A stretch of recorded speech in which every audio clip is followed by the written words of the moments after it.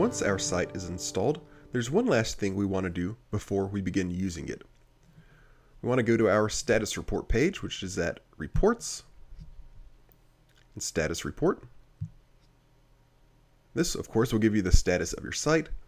Now, we can't cover every possible warning and error you may see here, but if there are any errors, which will appear in red, you'll usually need to correct those before you begin using the site. If they're warnings, which are in yellow, that means you can use the site, but it's recommended you correct whatever the warning is saying is currently misconfigured. One error that, as of the current release of Drupal 8, you'll almost always see here, if you scroll down, is the Trusted Host Settings error. Now, you can continue using the site if you see this error, but it's recommended that you take care of this for security reasons. I'll walk you through how to do this because it's not intuitive, though it isn't difficult either. We're going to need to go back to our file system. So click on File Manager in your cPanel environment. We're going to go to Web Root. Let's navigate into the Sites directory. And first we need to give ourselves permissions to edit this default folder. So we're going to select the default folder here within Sites. Click Permissions and give the user, which is us, write permissions. Let's change that. Now we're going to go into this default folder.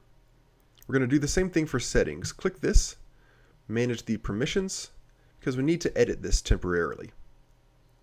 So we're going to give write permissions to the user. Click change permissions. Now we're going to edit this settings file. So click edit and just click edit again. And here you need to find this section on trusted host settings. The easiest way to do that is to do a Control F search for the word trusted. And you'll see trusted host configuration. Down just a little bit from here, you'll see some example code. We're going to copy everything in between this @code line and @endcode. So these three lines, we'll copy those. Then we're going to go to the very bottom of our file where we see $ databases and settings and maybe a couple of other things. We're going to add a new line to the end of this, paste that code that we just copied, and we need to delete these first three characters of each line. Spaces, I'm counting those as characters here, so we're going to delete the space, the asterisk, and the space. And do that here as well. Space, asterisk, space, and then get rid of the first space, asterisk, and space. So that the code begins with $settings. It has this example here, and it ends with close parentheses, semicolon, with no asterisks preceding it. Now we need to replace the example domain with our own. So we're going to put, for me, this will be OS Training. This will be whatever your domain is. And if you're using a different top-level domain, something besides .com, replace that with whatever you are using. Then we're going to add one more line immediately after this and before the closing parentheses and semicolon. It's going to be almost identical, but we're going to leave out the www dot. So here on this next line, we'll do single quote, caret symbol, then go straight into your domain, \dot, finish it off. Don't forget the $ at the very end. That's important.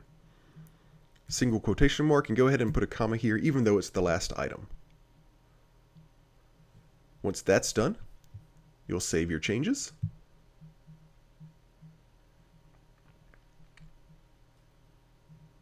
And now you can go back to your site. And back on your status report page, you can go ahead and refresh this page. And now we see trusted host settings enabled. We don't see the red background here, so that tells us everything is good. We're not going to worry about this opcode caching warning. This is kind of a server specific thing, and it's not crucial to the running of your site. Once we've done all that, there's one last thing we want to go back and take care of. Let's go back to our file manager. Settings.php, we need to make this not writable again. So we're going to go to permissions, remove the write permission from user. So no one should have write permissions now. Change permissions, then go back up one level, and we're going to do the same thing to our default folder. Restore it to what it was. Permissions, we're going to remove write permissions, which apparently Drupal has actually already done for us in this case. And now we've taken care of all of the errors, we've installed our site, and we're ready to begin using our freshly installed Drupal 8 website.